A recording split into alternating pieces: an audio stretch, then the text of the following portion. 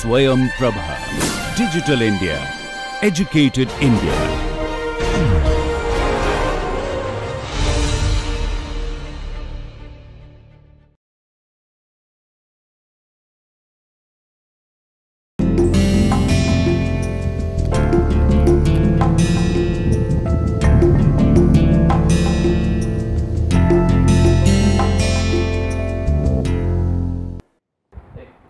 Hello and welcome to Gender and Society.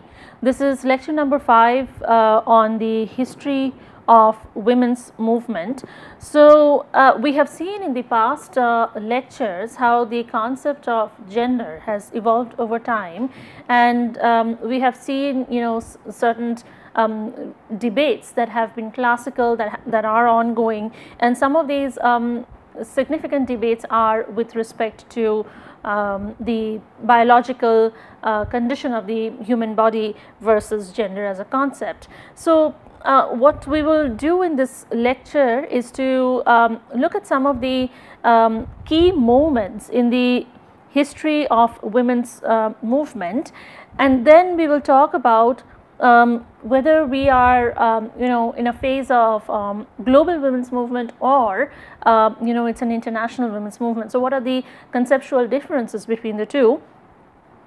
What is the status of gender inequality across the world with respect to these movements, and we will finally look at some of the current ongoing women's movements globally. So, this is in a nutshell what we are going to be talking about in this lecture, and with this background premise in the lecture after this, we will be looking at some of the key theories of feminism.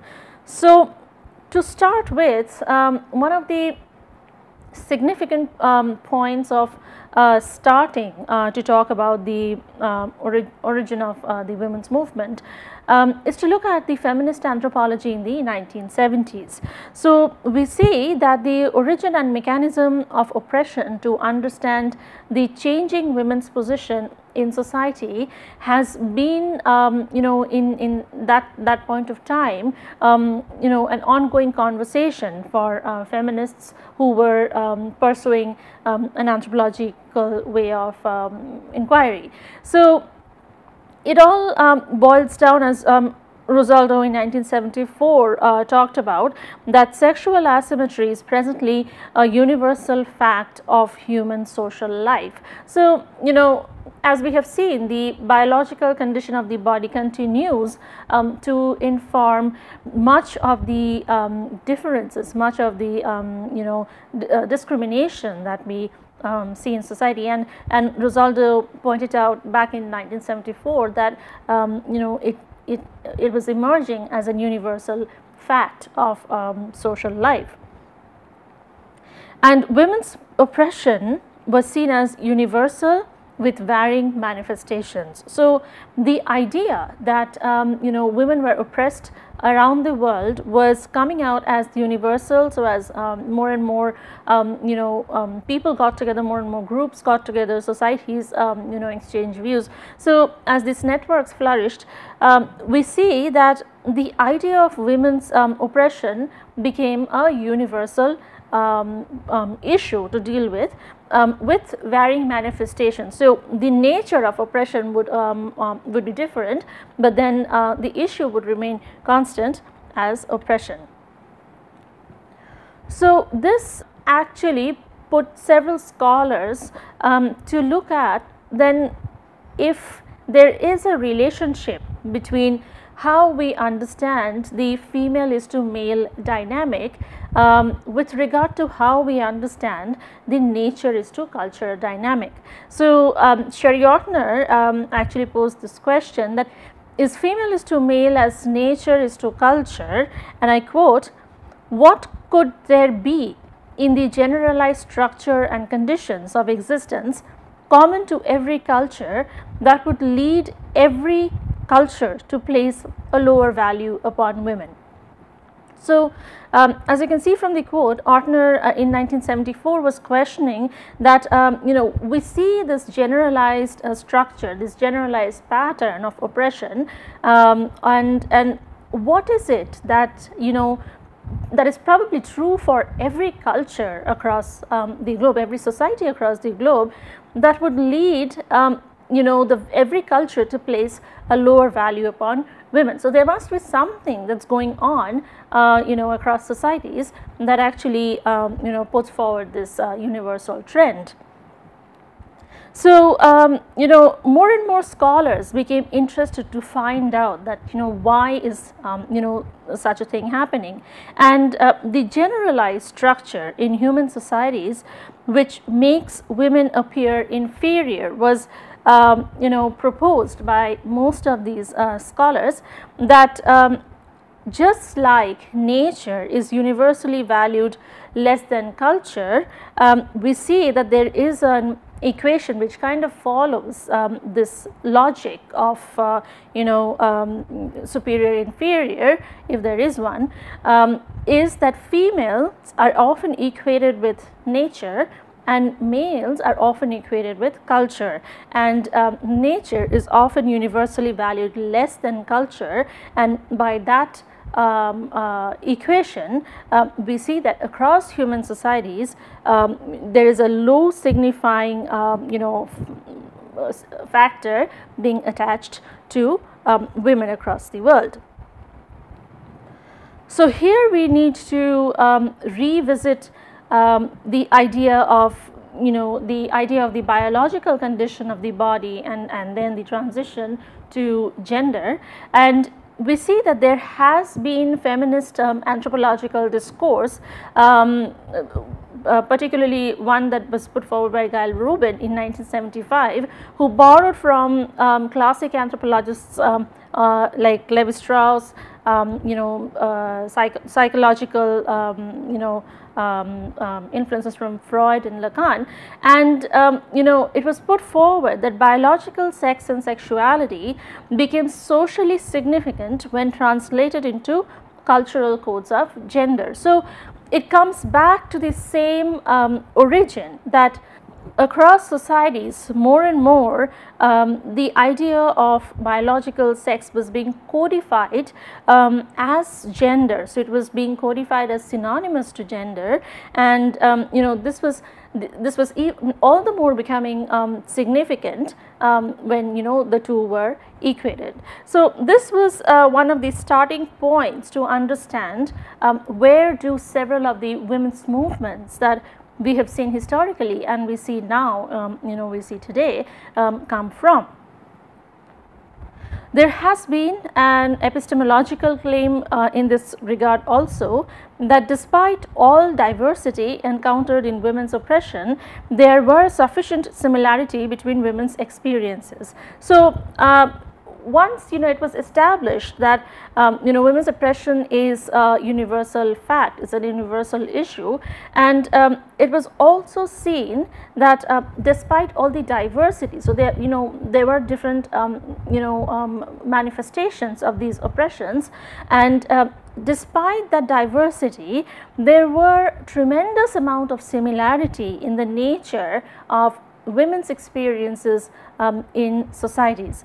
And then power relationships in this regard were assumed to be universally the same, and with that assumption comes the danger of making women and men being assumed as homogeneous categories, as we have talked about previously, that when we assume that all women across the world are same and all men across the world are same, and they have the same experience, that is all men have same experience and all women have same experience, we are running into the danger of conceptualizing that each of these categories are homogeneous, that there is no difference. We are assuming that there is no difference between amongst women or amongst men. So when this is a point of interrogation, that when we talk of these power relationships, then are these power relationships assumed to be universal? Are they constant? Are they the same everywhere across the globe? So in the 1970s going into the 1980s, we see that there was this constant effort of correcting the androcentric bias, whether it was in academia, whether it was in networks, whether it was in organizations. So there was this an effort towards correcting the androcentric bias. The power dynamics of these spheres, that is the public private binary, as was emerging around this time, was also looked at, that how is this public private dichotomy emerging, and does it make sense at all to talk about these as two different spheres, the idea of the spheres, and does it make sense to signify one sphere as women's sphere and one sphere as men's sphere. So the power dynamics in these spheres, of course, could not be overlooked. There were very significant power geometries that were emerging, and the public private binary, the binary of the spheres, were something that this decades actually focused on. And the other point that this decades also focused on was the power dynamics of Western feminist studies and the third world women. And here I quote Chandra Mohanty, that reproducing or representing a composite singular third world woman, an image which appears arbitrarily constructed but nevertheless carries with it the authorizing signature of Western humanist discourse. So not just between the spheres, not just between the women's and men's spheres, these power dynamics were also seen in scholarship, in discourse, emerging from the Western feminist studies, and also with the emergence of the category of the third world women, that how are these categories then constructed, and what informs these forms of power negotiations within and between such categories. So we see that if we have to look at some of the global contexts for an emerging women's movement, we see that the United Nations has been at the forefront for facilitating and addressing to facilitating solutions and addressing to several of these issues. And we see that the UN development decades of 1960s and 1970s actually focused on three primary points: equality, development, and peace. So for equality, the focus was on Western democracies. For development, the focus was on third world countries in the the economic south, and for peace the focus was the Soviet bloc, and these were based on neoclassical economic theories which held that wealth generated from economic growth would trickle down to the poor and thus reduce poverty. The market in this case for the neoclassical economic theories was assumed to be the engine of economic growth, and together with the United Nations, the World Bank also played a very important role in promoting these strategies. So what we see that by the end of this debate by the end of this decade, that it was evident that the market alone could not reduce poverty, and several of these objectives were not achieved. So based on this neoclassical economic theoretical model, the United Nations proposed for the one of the pioneering ways of understanding where can we contextualize a global idea of a women's movement. And then we also see that there was an a focus on understanding whether these movements are international movements, or whether these movements are global movements. So we see that in the background to the decade for women, which is the 1975-1985, the decade for the UN decade for women, we see that there were three factors or three movements identified that actually contributed to the birth of the decade of the women, the UN decade for the women in 1975 to 85. So the first of these movements was the women's rights movement, which comes from the movement of for women's suffrage that came up in the 19th century as a common cause for women. And then we see the the human rights movement, which was where the UN had been a major player for the human rights movement, and we see the Universal Declaration on Human Rights was adopted by the world body in 1948. And we have the movements against colonialism, which kind of identified struggles within larger processes of class struggle and national liberation.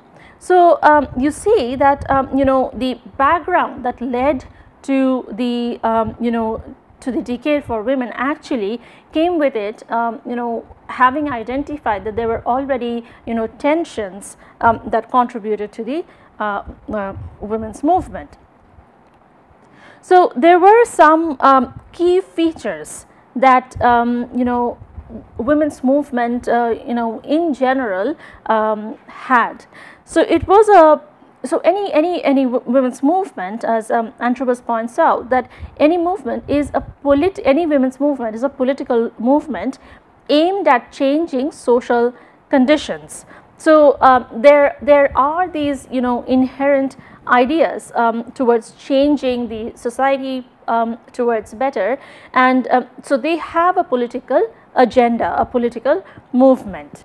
Understanding of women's relations to social conditions, which requires an understanding of gender within the broader structures of race, class, ethnicity, age and location. So how do you understand with the intersectionality framework? So we talked about the idea where gender can be and gender should be analyzed with regard to the other axis of differences, and so this was a call to understand women's relation to social conditions with regard to the broader structures as a process flexible, related to conditions of gender inequality or gender related injustice. So again, a women's movement, any women's movement in this regard is never static. So it's ongoing, it's a process, it's flexible, and it addresses either a global issue or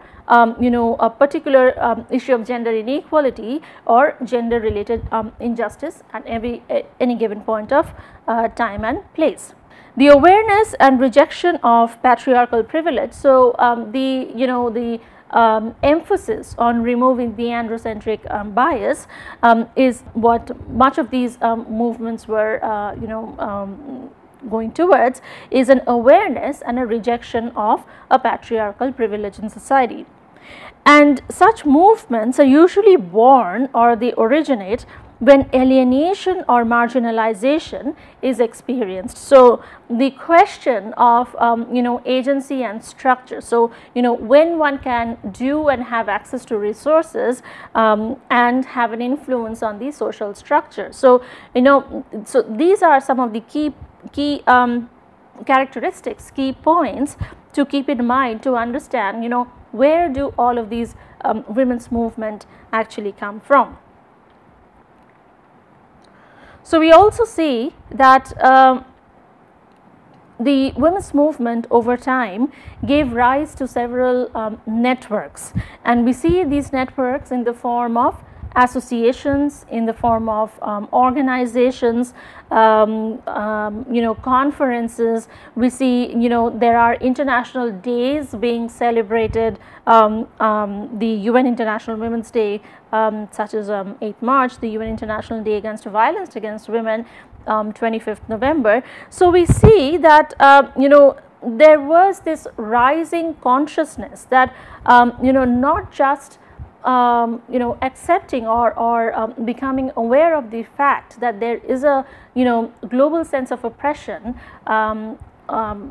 across the globe for women, but also how can this variety, these varied ways of oppression, these varied natures of oppression, they are connected, and how can networks, organizations, associations work towards eradication, removal of such oppression globally. So, if you follow this link that you see on the screen, it will take you to a very nice list of key dates in international women's history that was compiled by the UN Foundation, and it shows you across the decades what have been some of these landmark movements, landmark events that actually mark several of these women's movement. So, we see that there were 3 waves or 3 sources of women's movement, and the first wave that is felt for the earlier women's movement had 3 sources. So, there were the backdrop were the colonized countries. The second was the social democratic communist organizations, which is the late 19th, early 20th century, and the third source comes from the idea of reproductive health care. So, for the first source, the colonized countries, we do see there was an emergence of social reform movements aimed at transforming cultural practices around civil laws, marriage and family life. And much of these social reform movements were transforming social discourse around gender relations. So, we have seen that historically in the past couple of lectures that there was a history from where these social reform movements come, and much of these in the context of colonialism, in the context of colonized countries, we see that much of these discourses, much of these public debates around gender, they centered around civil laws of marriage and family life.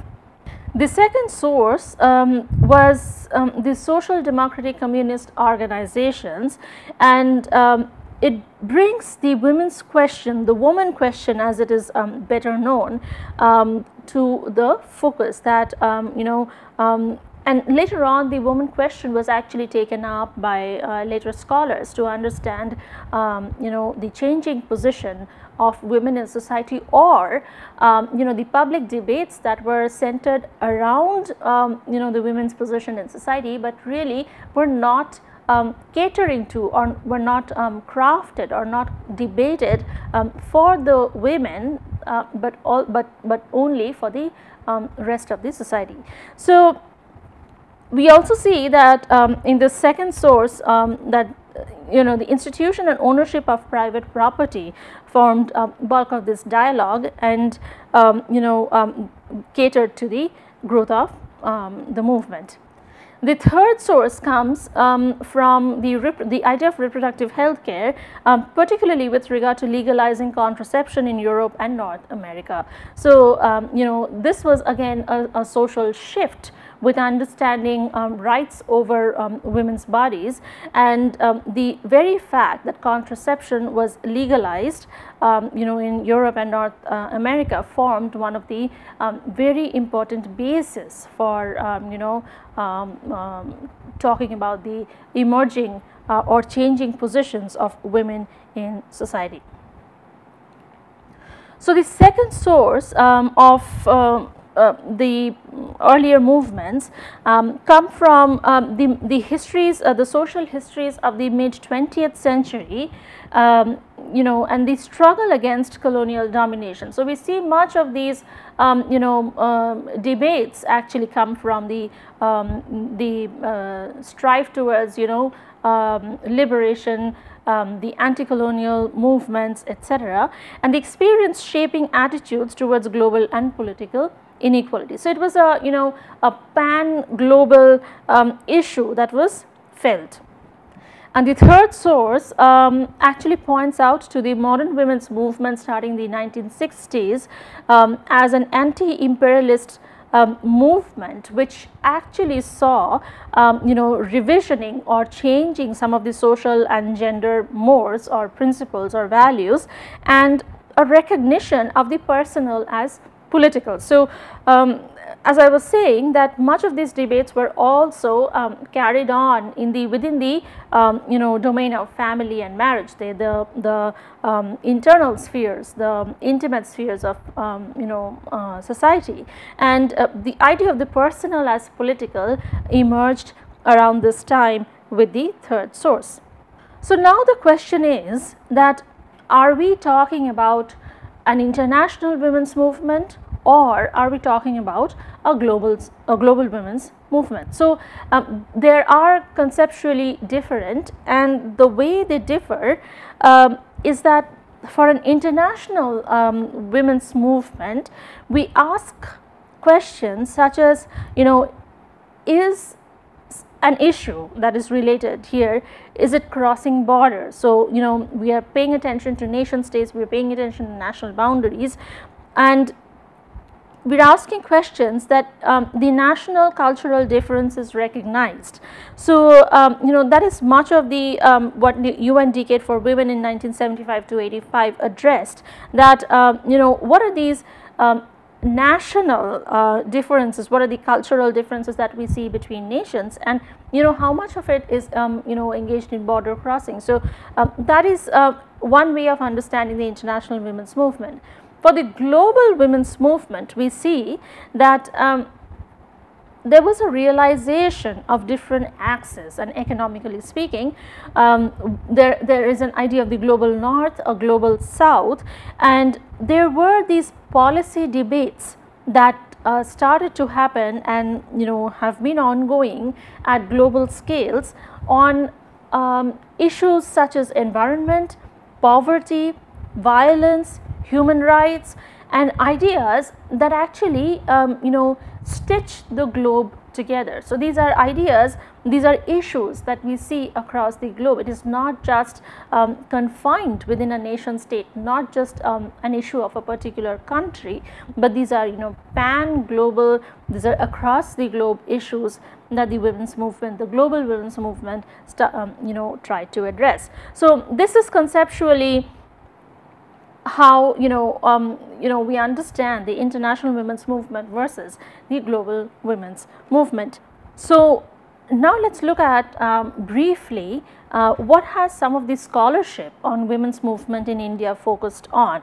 So we find that there are three broad trends in scholarship, in scholarly inquiry, as we understand women's movement in India, and we see that these trends have been understanding poor women's movements, rural and urban, urban autonomous movements, and new social movements. So we see that the classic areas of violence and reproduction and the emerging need to move beyond these issues to development, ecology, and religion were attributed to the understanding of the poor women's movement, irrespective of whether it's rural or urban.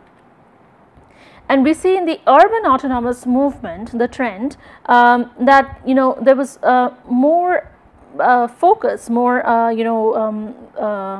impetus on understanding class and caste inequalities in the 1960s. So how have class and caste worked with gender in society to produce and reproduce several of these inequalities in the 1960s. And the new social movements, which I quote from Amved, is explicitly anti-systematic in their ideologies, looking towards a casteless, non-patriarchal, non-looting, sustainable society.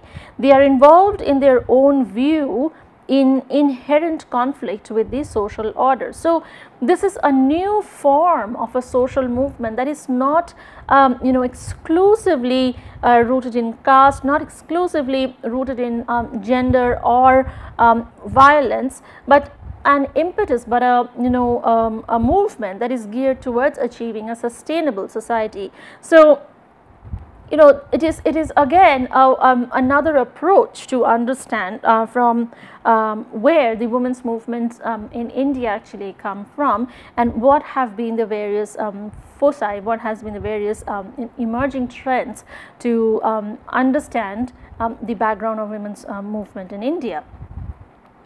With that, we have the example of the Stree Shakti, or the women power, where scholars such as Purkastha and Omved have talked about it on a great deal, that revisiting and analyzing issues of gender, caste, ecology and rural living, and not just on women's oppression. So these scholars are extending pushing the dialogue to an arena that crosses the gender boundary, that crosses the caste, class boundary, and they are calling for an analysis to understanding the issues of gender, caste, ecology and rural living, beyond understanding women's oppression. So they are calling for an understanding of these issues towards a drive towards attaining a sustainable society.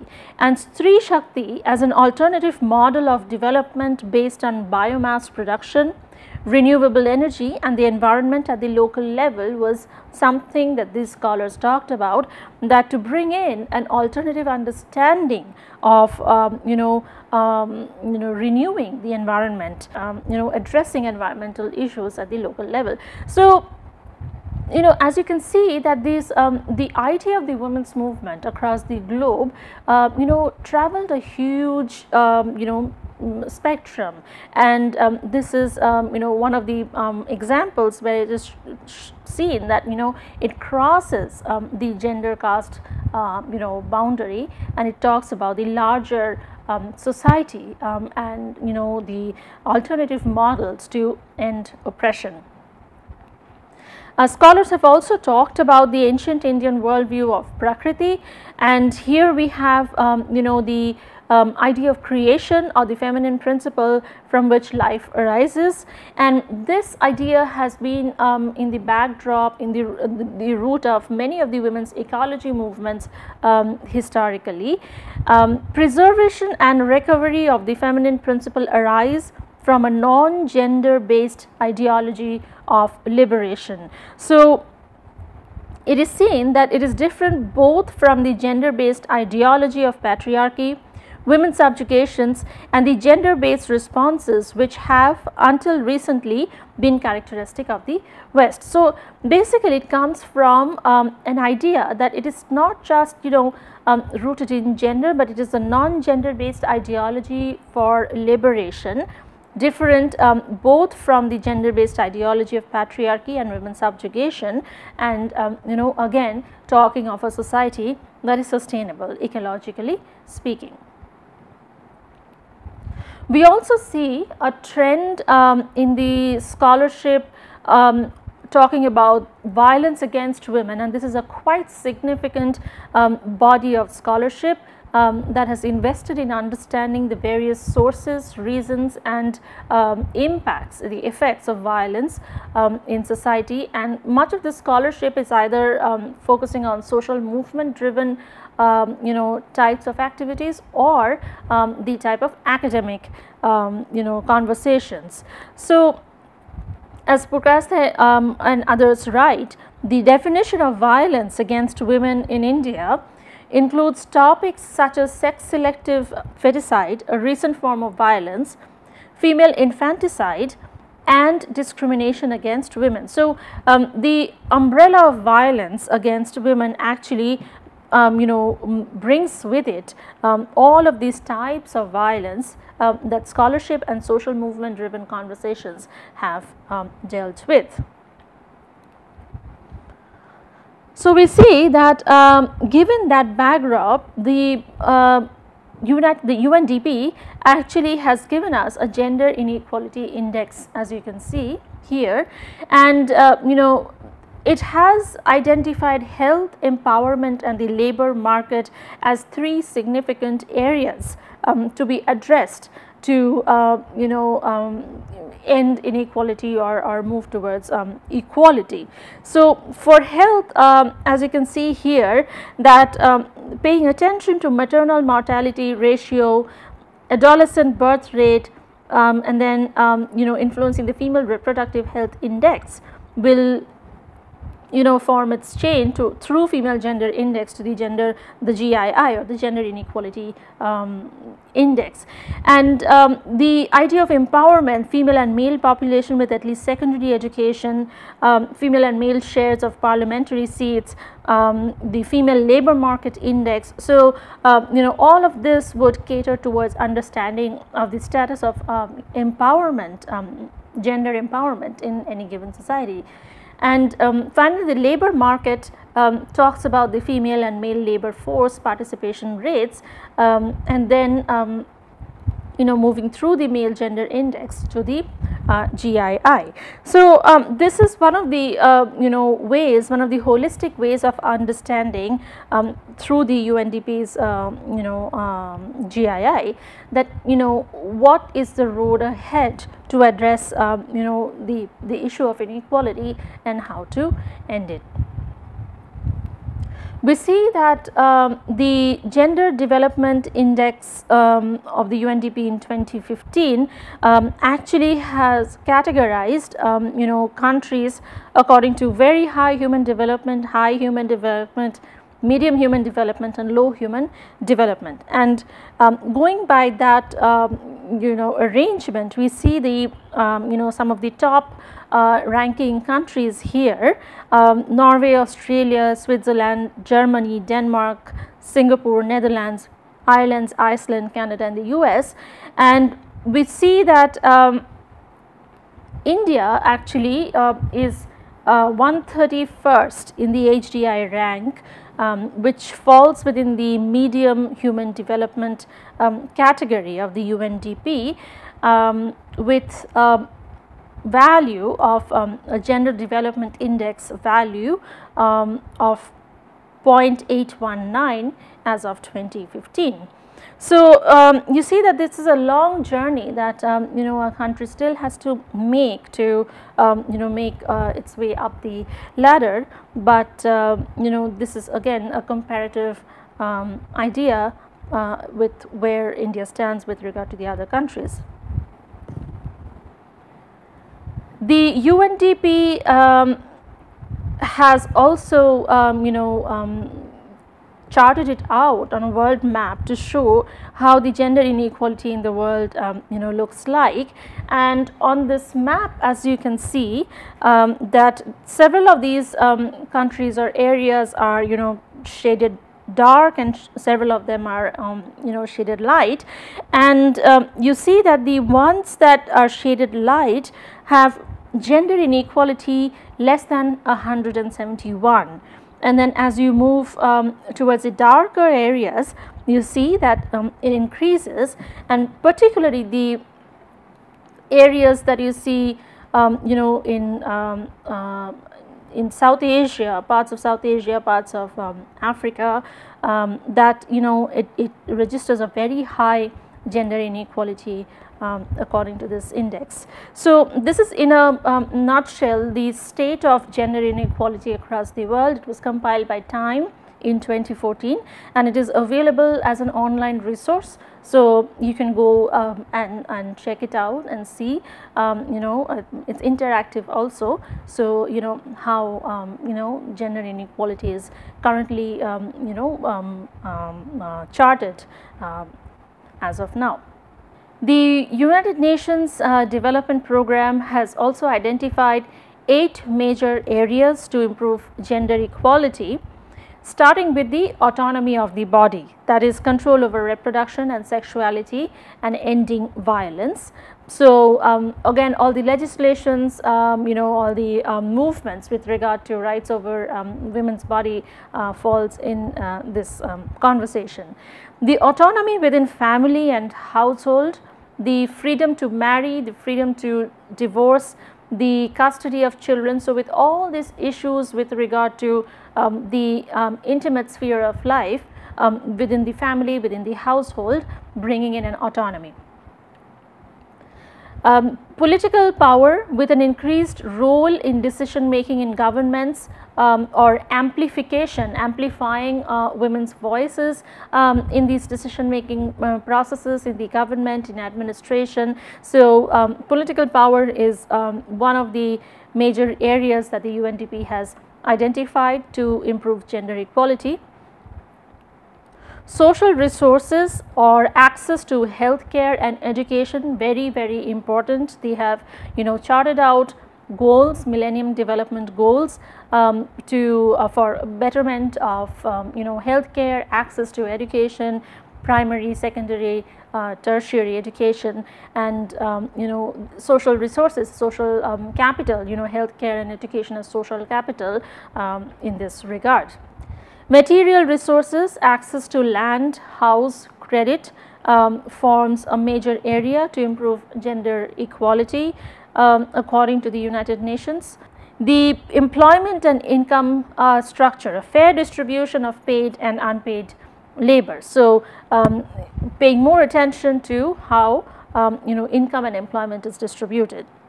Time. So, time management, relative access to leisure and sleep. So, this is where much of the conversation and debates also go on, that once we have the idea of the difference in spheres, the men's and the women's sphere, and if we have to accept that there is a private sphere and a public sphere, then what is also happening is more and more women are becoming visible in the formal labor force. So, time management is becoming a primary area of debate, of conversation, and in this respect the UNDP actually spells out very clearly that we need to address the issue of time with regard to relative access to leisure and sleep in order to improve gender equality.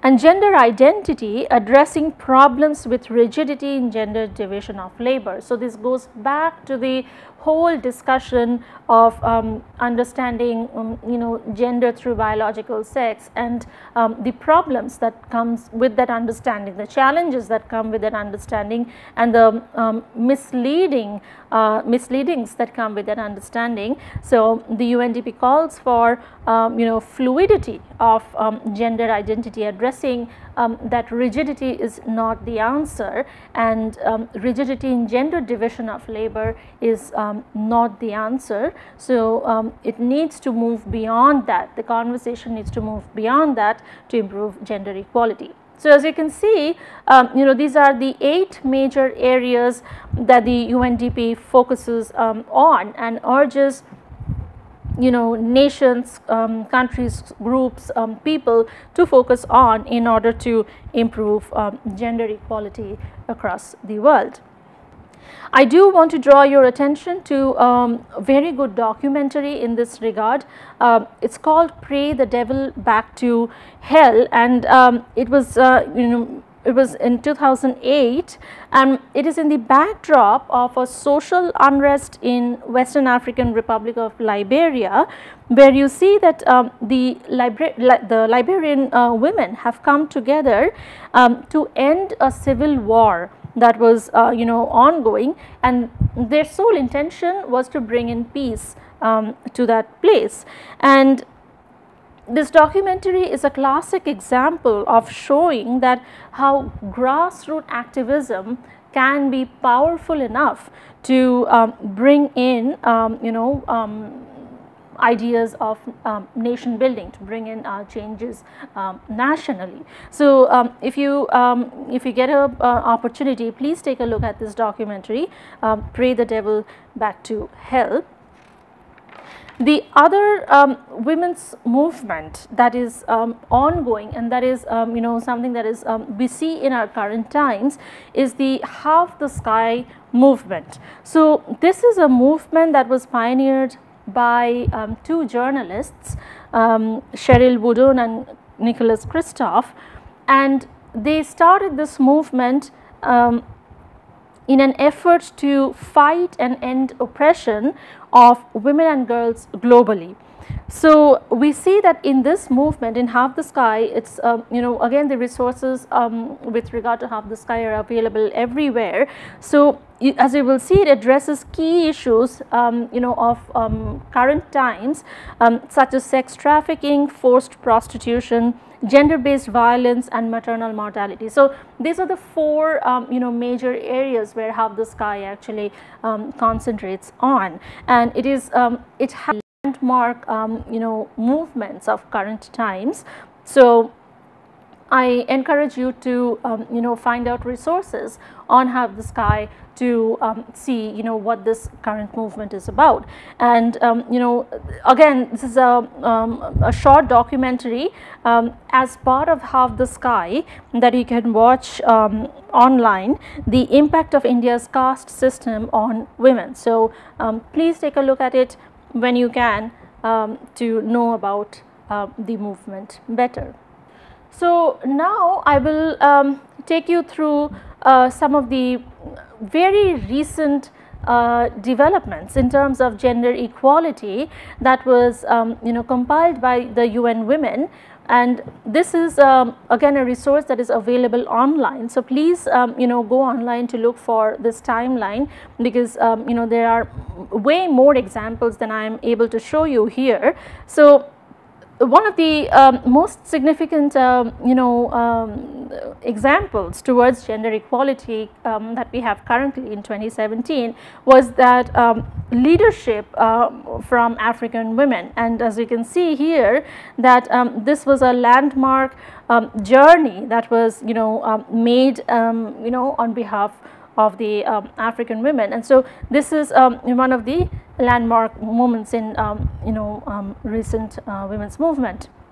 The next achievement towards gender equality, as the UN Women has compiled, was in June to August 2017, where they have addressed the ill practice of child marriage and to actually end child marriage in many parts of the world.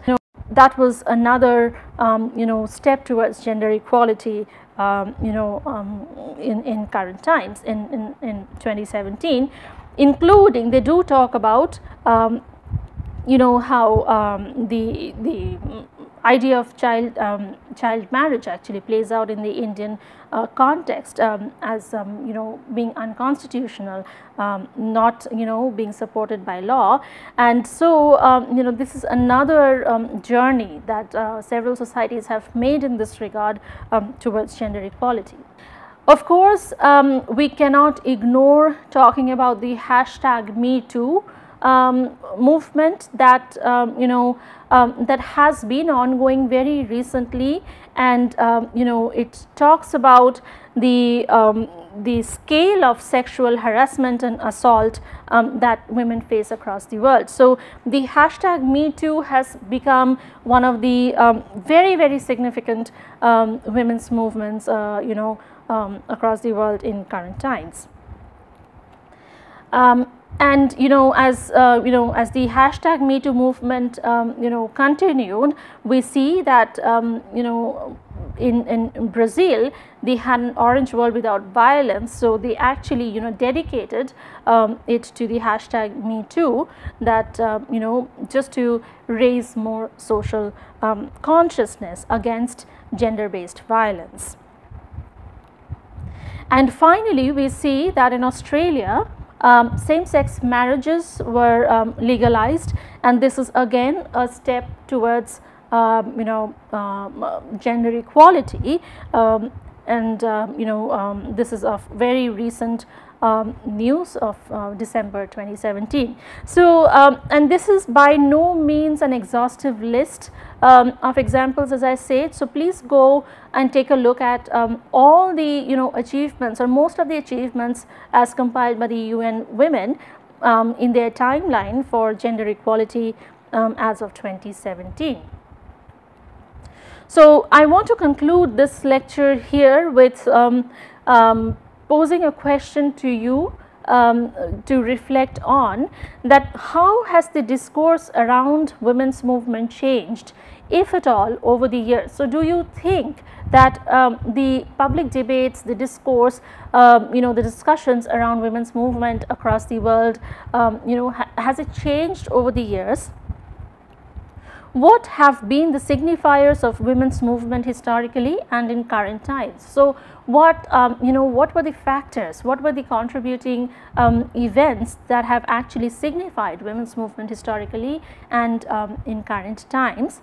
What does this expose about gender relations across society? So, how has ideas of gender, how has ideas about gender relations changed across societies with regard to the women's movements across time?